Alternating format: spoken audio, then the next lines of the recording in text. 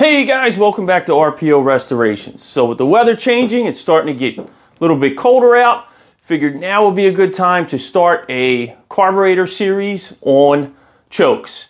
How they work and things you need to check and adjust on them to ensure that your car starts properly in the cold weather. Now we're going to start this series with a 5-point video. The 5 adjustments that you need to check on your electronically controlled Quadrajet or Dualjet carburetor to ensure smooth cold weather operation. So let's jump in and get started. All right, so before we dive into how the system works and the adjustments that you need to check, I just want to give everybody, for those of you that are not familiar with how a choke system works, just a quick 30-second primer on what they actually do. So when you first start your car and the motor's cold, it requires a lot more fuel than it does air in order to operate properly and smoothly. However, because your mixture control screws are pre-adjusted, the carburetor can't really change the way that it feeds the fuel mixture to the motor. So what a choke system does is it uses a valve to close off the airflow to your carburetor in order to change the ratio and increase the ratio of fuel so that your car starts and runs properly. That's the basic simplified version of how one of these systems works. Now there are 2 types. There are electric chokes and hot air chokes. The electric choke has a wire that runs to the chokes valve on the side of the carburetor that operates almost like a toaster. Electric current heats it up, and as it heats the coil inside, it opens the valve on top of the carburetor and slowly feeds more air in until you reach operating temperature. A hot air choke system does the same thing, but it sucks hot air from the intake manifold off the engine, and it uses the heat of the engine to open the spring inside. But for our purposes in this video, really doesn't matter which one you have, whether it's an Oldsmobile with a hot air system or Buick, Pontiac, Chevrolet with an electric system. They both function the same. So let's run through the choke system cycle and I'll show you the 5 things that you need to check as we run through it. So let's take a look at the carburetor. So the first thing you do when you get in a car with a carbureted motor that's cold is you want to give it a pump of gas to 1, set the choke, and 2, use the accelerator pump to provide a little extra squirt of gas just to get things going. So we're going to go ahead and do that. Now when we did that, you notice that the butterfly valve or the choke valve closed. What that did is cycle this cam over here, put the spring tension from our choke coil on the rod here, and close the valve. Now that will bring us to the first adjustment that you need to check, and we're going to move over to the other side and I will show you that. The first adjustment that you need to check on your electronic carburetor is the adjustment of the choke rod and how it interfaces here with the valve. So the way you do that is by taking apart your coil unit here, and I'll show you that. All right, so here we have one of our core chokes. Now usually there are 3 rivets, if it's never been opened, or screws that hold this top piece on. So first thing you need to do to check this adjustment, or your choke stat lever adjustment, is to drill out those rivets or remove the screws.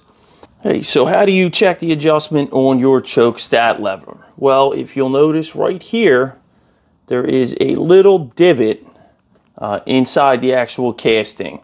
Now, when you move the mechanism up, this will only move so far.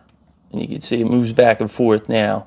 But all the way over will indicate that the choke is fully closed. There's certain size gauges that you place in that hole and ensure that this lever here can only move so far over with you still being able to get the gauging tool in that hole. You can use a drill bit, you don't need a gauging tool, but that's how you check the adjustment of your choke stat lever. Now that choke stat lever is the thing that is going to fully close your valve here on the choke. And if the gauging tool doesn't fit, you can adjust it by bending this rod here, right where my finger is, in order to get it where it needs to be so you can get that gauging tool in there with the lever. Okay, now that the choke is closed, another thing that has happened is the fast idle cam is now engaged with the follower, and this is why when you first start the car, the idle is a lot higher than it normally is when it's at operating temperature. This can be adjusted by using a Torx bit and turning this till you get your required number of RPMs. That is number 2. The second item that you need to check on your carburetor's choke system. Now you've given it a pump of gas, the choke is closed, the stat lever is all the way down, the fast idle cam's engaged, you turn the key and start the car. Within about a second, what's going to happen is vacuum is going to increase and it is going to work your primary vacuum brake. Now what the primary vacuum brake does is it will open the choke lever or the choke plate slightly to allow a little bit more air into the carburetor, ever so slightly leaning the mixture. Now, once the car is started, and as soon as it kicks in, it doesn't need as much fuel, so that's what this accomplishes. And you can check that adjustment with an angle gauge on top of the butterfly valve here, and you can adjust it by turning this screw here to get the proper angle when it initially pulls back, and you would add some vacuum to this with a vacuum gauge in order to keep this lever all the way back. You can also bend this rod here if you need it. All right, now that the car's been idling for about 30 or 40 seconds, the primary vacuum brake has engaged after the first second or two of you starting the car to lean the mixture out. Now your secondary vacuum brake should be kicking in. And all this does is enhance the plate opening that the primary vacuum brake has given you, allowing a little bit more air into the carburetor and allowing it to idle a little bit smoother. You can adjust this by bending this rod down here, and I know it's difficult to see, but you would also do that with an angle gauge on the butterfly valve. So I know I've been talking a lot about an angle gauge. Well, what exactly is an angle gauge? An angle gauge is this guy right here. It almost acts like a level. And when you attach it to the valve on the carburetor and you keep the bubble centered like a level, it will tell you what angle your plate is open. Certain cars are different. They have different specifications, but you should be able to look that up in a service manual.